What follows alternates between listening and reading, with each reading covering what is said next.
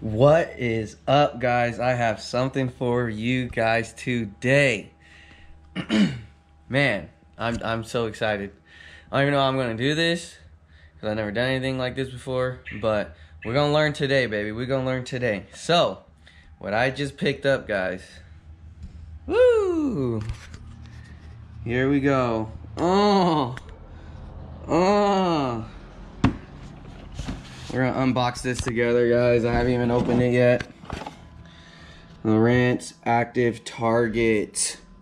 Yes. So, quick little funny story though. I was just, browsing, I guess. Well, actually, it all started with Bass Pro Shops emailing me saying my credit limit was higher. They increased my credit limit, and I knew I was in trouble.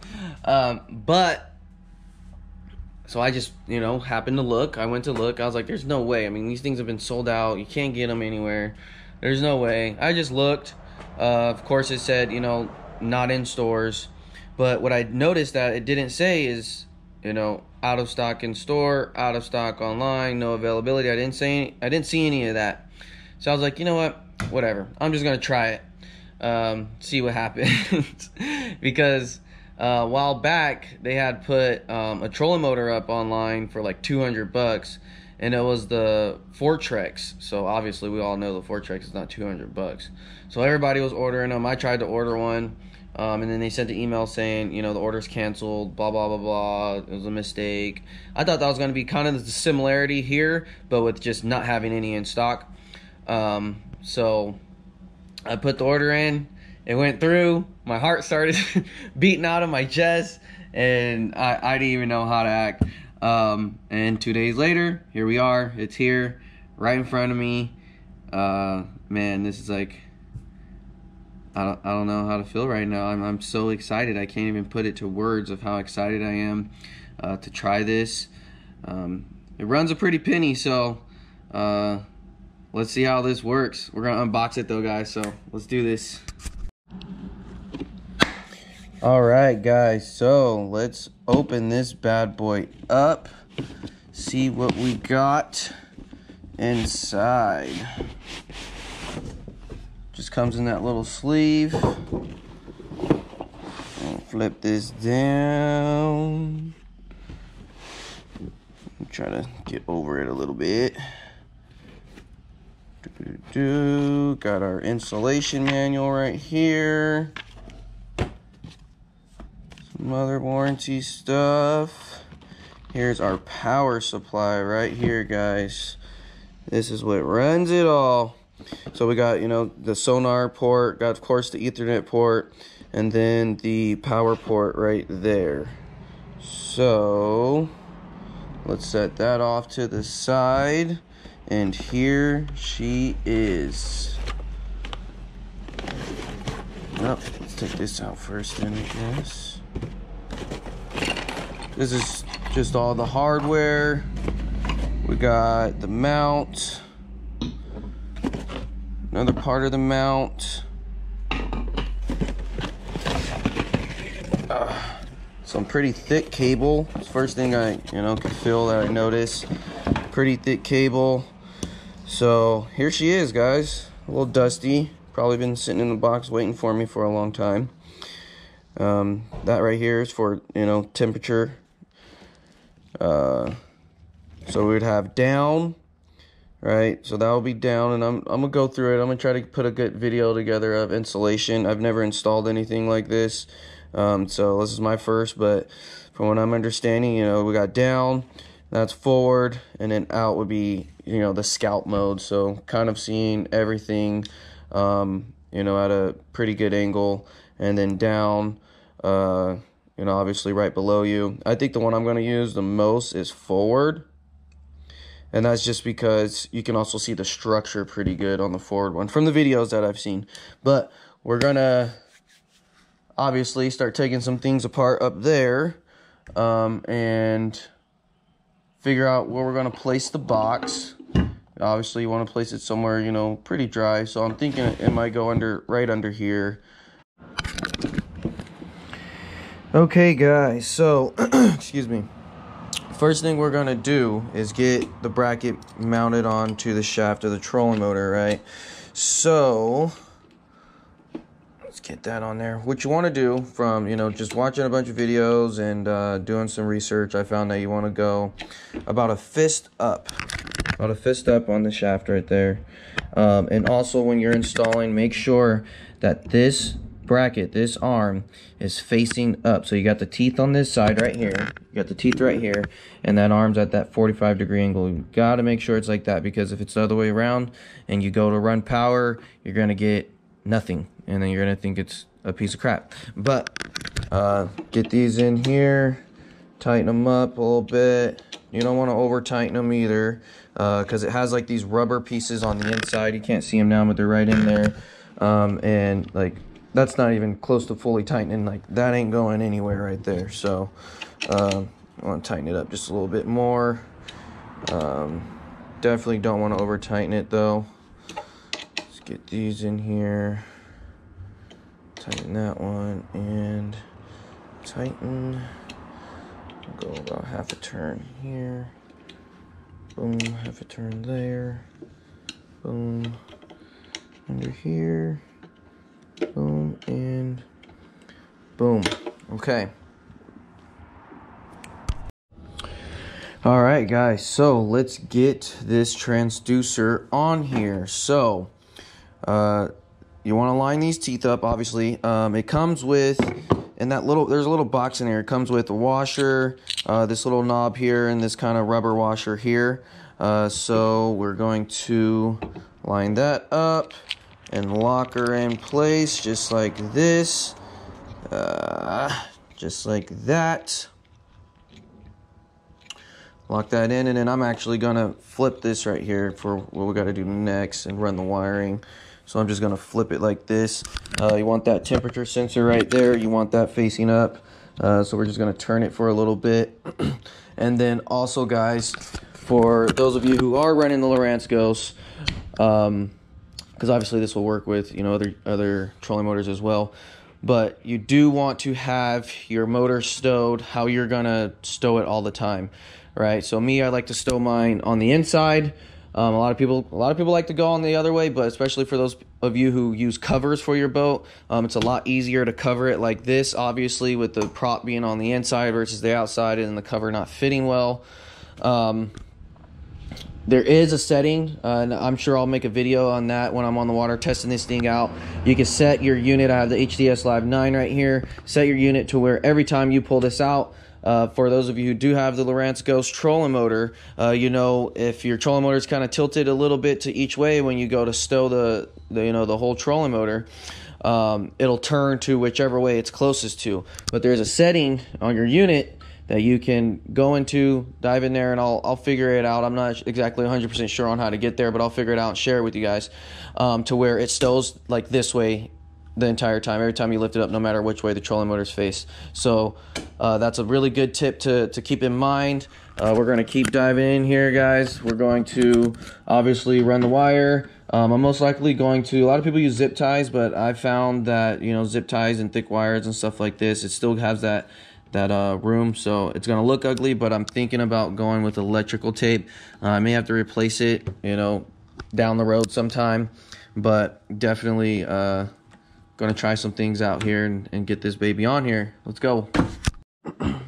Okay, guys, so I am gonna go the electrical tape route. You do want to leave some slack right here, give it some leeway to be able to maneuver while you're spinning the trolling motor, while you're moving the trolling motor around. And then also you want to do that same thing up here where it actually moves at. So you want to give it some room, but we want this to be pretty nice and tight. Give that thing some room, let it be able to maneuver around. We're just gonna keep going all the way around. And like I said, yeah, obviously I will have to replace this down the road, but it's not the end of the world, so I don't mind. So I'm gonna get this up, we're gonna go all the way up, and then we're gonna leave some slack up here too, and then we're gonna run it to where the power and everything's gonna go, guys. So let's keep going. Okay guys, so this is what we're looking like so far.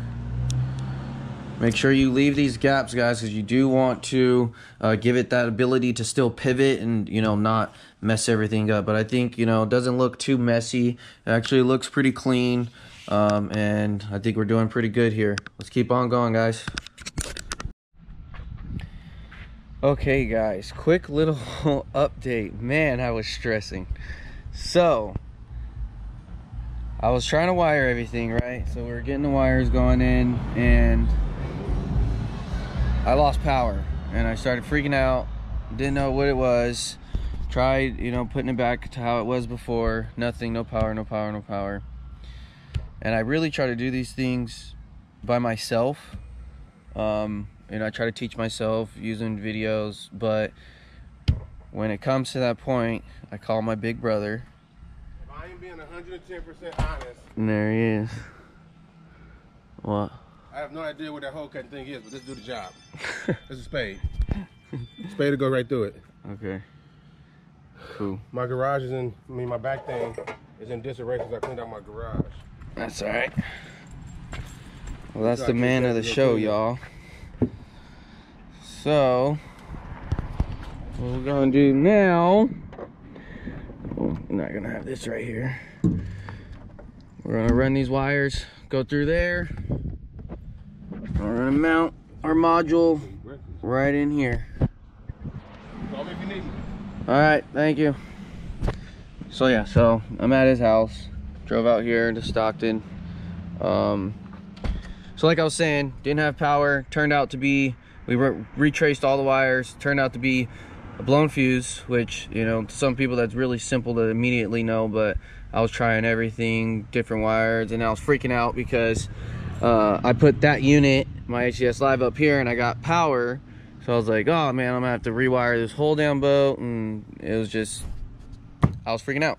But we're gonna try to run these wires through here right now, get it all cleaned up, make sure that everything works, and that's gonna be that. Next time I'll probably see you guys is testing it out on the water. I don't know if I'll end this video with just like the installation process, and then eventually obviously I'll go fishing and kind of show you guys how it's looking, how it's working. But until then, guys, stay real. Let's wrap this up. Woo! All right, guys, man, it is so hot. I could literally dripping in sweat, but we're done. We got it going. I'm gonna just run through everything really quick for you guys to show you, like, kind of, you know, how I did it. Well, how we did it, I should say now, because without my brother, I would still be pulling my hair out. So, first thing, went in, put the trolling motor, the transducer on the trolling motor shaft.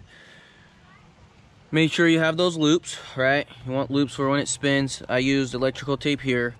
Ran it all the way up, gave it a big loop right here, put a little bit more, and then I actually zip tied right here just because I want these to still move a little bit. I don't want it so tight on there. Why did I say tight like that many times? But anyways, ran the wires through here, underneath, and storing our box right here. Okay, so that's what I freaked out about the first time, because that one flashing red and green. Didn't read the instructions, and then that one was flashing, you know, green right there. Didn't read the instructions all the way. That's why you should always do that first, right? So if you are experiencing that too, the green to red on the power is okay, and the Ethernet port flashing green like that, it means you got a good connection. So went through some blown fuses. I actually, since I'm running so much right here, right? So I got the Ghost, got my HDS Live, got everything hooked up right here. The Active Target transducer came with a 5 watt, 5 amp, whatever, a 5 fuse. Blew that one. Even in the manual it says 3.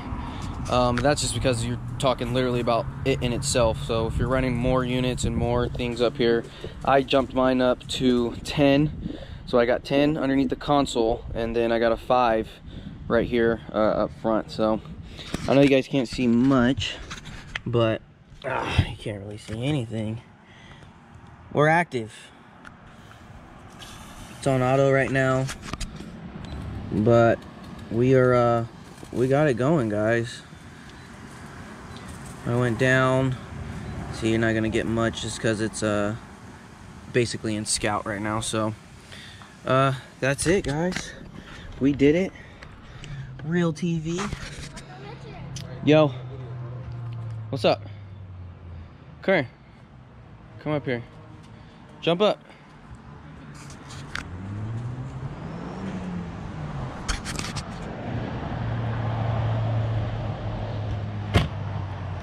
Say what's up to everybody. What's up? What's your name? Michael. Michael what? Why's the fourth? The 4th. You ready to go fishing with your uncle?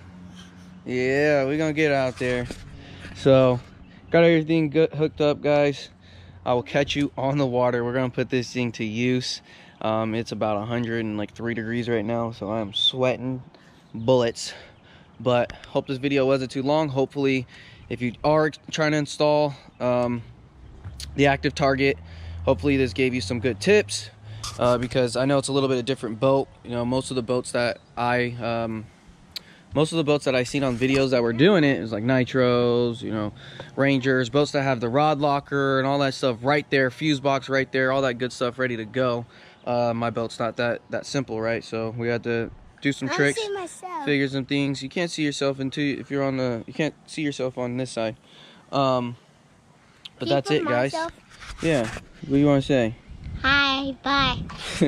Hey, stay real, guys. Real TV. Like, comment, subscribe. Definitely subscribe. Let me know what you guys think. If you have any questions, I can try to help, or I'll hit up my brother and he can help too. All right, guys. Stay tuned. We're gonna be on the water soon. Stay real.